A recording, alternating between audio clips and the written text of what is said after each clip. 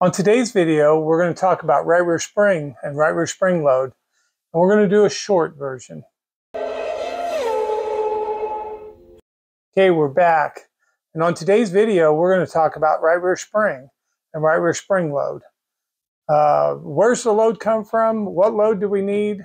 These are often the questions are most often asked is how much load and why is the load important? Well, let's start with how much load. Okay, the load's going to vary between cars. So a modified is going to have a lower load number than, say, a street stock because the total weight that we're dealing with on the right rear corner is lower. Okay, so we're looking at 2/3 of the weight on the spring, basically. So it's the mass a little different than that, but that's a general rule of thumb. So on a modified B mod, we're going to say our load number is 400 pounds. So here at BSB, we typically are shooting between 375 and 400 pounds of load on the right rear. Okay, so that's the load amount we're looking for. The key is we want that load to be there at ride height. Okay, if we put the load in the car, or we test the load, or we check the load, and the car is not at ride height, then our load on the right rear is never going to be correct. So we can't have an unbalanced car. We need to be doing this when we scale our car. We need to be doing it without a left rear preload spring in the car. We need to be doing it with a scaling spring in the left rear. The right fronts need to be at ride height, and the right rear needs to be at ride height. And what this is telling us by putting this load number in is telling us kind of where the balance of the weight in the car is. And over time, the weight's gotten too far away from the right rear. Now, in the last couple of years, 3 years, we've gotten very good. Everybody's gotten very good about determining wheel loads and load stick numbers and all, smash numbers. Everybody's been doing everything, okay? And we have gotten better about, being closer. We were getting pretty far off. I mean, I had cars with, 200, 150 pounds of load on the right rear, okay? Why do we want load on the right rear? Load on the right rear is going to allow that tire to stay hooked to the racetrack, okay? We're not looking for a side bite load number. We're looking for a rear steer on the gas load number for our car to stay attached to the racetrack. Okay, that's what we're looking for. Now, how are we going to get there? We're going to spring smash it. We're going to do the math. Okay, I'm going to show you how to do the math, and we're going to do a comparison video between the spring smasher and the math. And you will see that there is a little bit of difference if you're on a spring slider, a coilover shock, or you're doing the math on a spring slider. There is a slight difference. And everybody's like, well, you got to do it on a smasher. Well, if you got a smasher, do it. If you don't feel bad or out of place. The math is more than doable, okay? So we'll show you here on this chart how to determine how much spring compression you should have, okay? This chart here shows you the load that you're looking for, 375 pounds, the rate of your spring. So you take the 375, your desired load, 375, 400, whatever you determine your desired load is, divide it by the spring rate, okay? The spring rate's very important part of this whole structure. But in this example, 225, divide that, it gives you 1.666. Okay, we're going to call it 1.662. That is the amount of compression the spring should have in it at ride height. Okay, so 13-inch spring minus 1.660, that's what it should be. Okay, we can go a little both ways. So that's the chart, and that's how to figure the spring rate. It works for every spring rate. We've covered why we need that load. Why we need that load is so we don't run out of right rear grip before we run out of corner, okay? We need to load the right rear tire laterally with weight transfer to the spring. This is why the spring rate's very important, because you can get a lot of body roll and not get load, okay? We need that load, and then we're gonna come to that load, and then we're gonna laterally hold load on the right rear. And that gives us grip to continue to accelerate around the corner. Along with, we match it with rebound. That helps the car maintain that load as it's climbing the bar on the right rear. So in the next chart, we're going to show you how to determine or how to move load in your car by doing turns on your weight jack bolts. So guys a lot of times go, I just put 2 turns in the right rear. Well, you didn't add load to the right rear. You raised the ride height.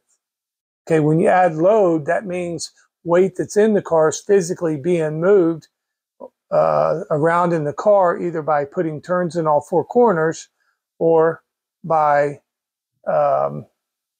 putting lead on the car.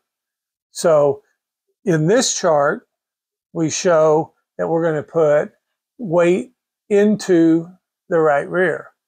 So we're going to be 2 in the right rear, 2 out of the left rear, 1 out of the right front, and 1 in the left front. So those are turns, and this will move weight to the right rear. It'll move about, it depends on the car, but it'll move about 25 to 40 pounds of weight to the right rear, okay? In a modified that weighs 2450 with driver, you're probably only going to be able to do this once, okay? That car is already too light. Without the driver, it's roughly a 2250, 2200 pound car. It doesn't have enough weight to for say to rob Peter to pay Paul. It doesn't have enough weight in the car. So you're going to be adding lead. Lead is not a bad thing. Lead is a great thing. Lead is your friend. You've heard me say that before. I'll say it a lot. Lead makes traction. Lead makes grip. So that's how you put turns in. If you can do it in a heavier car like a street stock, you might be able to do it multiple times. In a modified, lightweight modified B-mod, you're probably only going to be able to do it once. Okay. This information, applies to A-mod, B-mod, street stock, late model type car. The mod light guys, they have a whole problem with the right rear. I mean, there's a whole thing with right rear spring compression, the spring rate, the weight transfer. So there's a whole issue, and we're going to do a video on that at some point, but there's a whole issue with the mod light guys. So once you get the right rear set, okay, and you decide you're done scaling your car, the right rear set, we know the balance in the car is good, and we go and we add our left rear preload spring. No matter what spring you have or what load you have it on, it's going to change the right rear, okay? Doesn't matter. The right rear is set.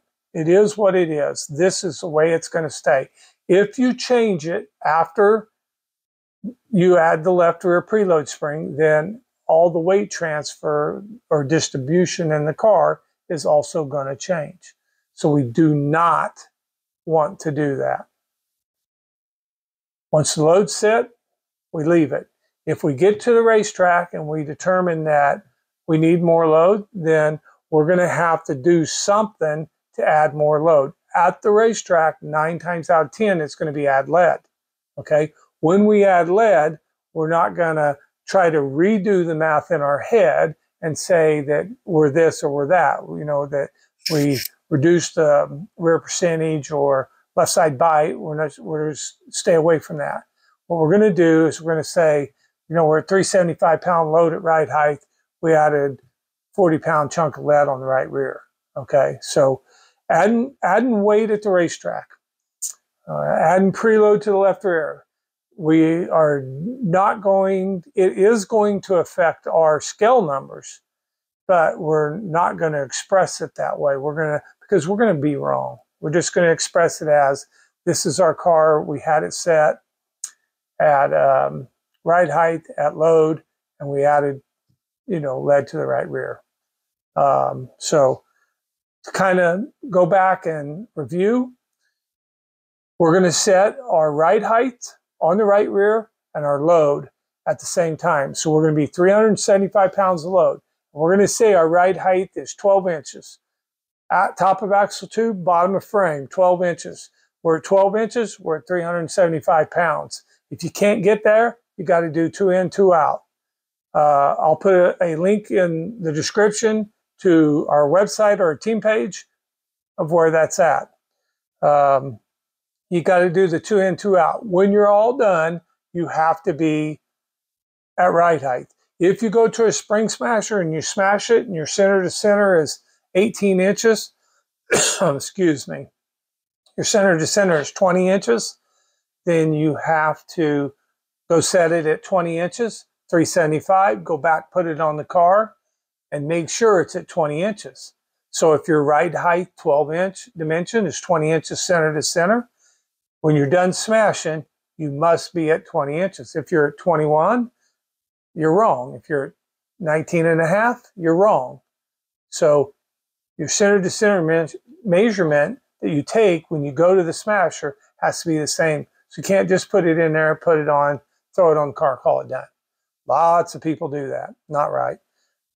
Ride height, load are correct. 225-pound spring. I'll explain a little more of that in a different video. But spring, the math's right. And the reason we need the right rear load is because without the load, we won't have the grip to accelerate through the corner. So we want to pick up the throttle early. This is not about making side bite. This is about making right rear load in a free, not loose, free rear steer, right rear free condition. We want the right rear to be free, and we want to be on throttle, and we want to be fast on throttle, okay? Short version, and not an hour long, but short version, right rear spring. We're going to do left rear preload. I appreciate you people. Help, share, comment, and like these videos. It helps us to do more. It helps YouTube to promote our stuff. I, for a while, took off the monetary deal because this isn't about me making money.